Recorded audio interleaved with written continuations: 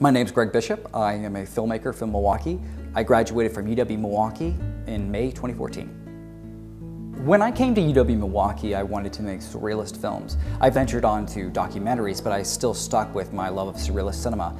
Winterlude, my senior project, was my attempt to go back successfully to making surrealist films, and working with the department that specializes in experimental cinema, I was able to tap into that plus more with the help of professors, students, and the equipment here, as well as the film theory classes, on how to shape the film in a way that works in both an experimental and a narrative sense.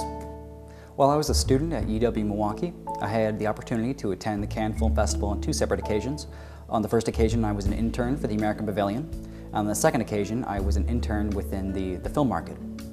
On the second time, I had a couple of films I was associated with, featured in the Short Film Corner, which is a networking program within the Marché de Film and the Cannes Court Métrage.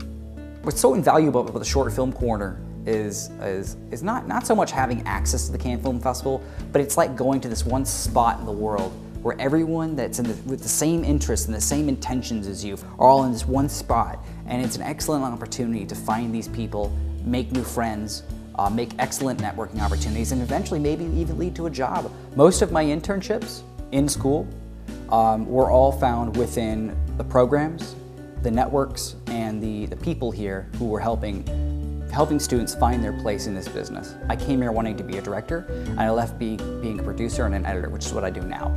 And I have a lot of fun doing.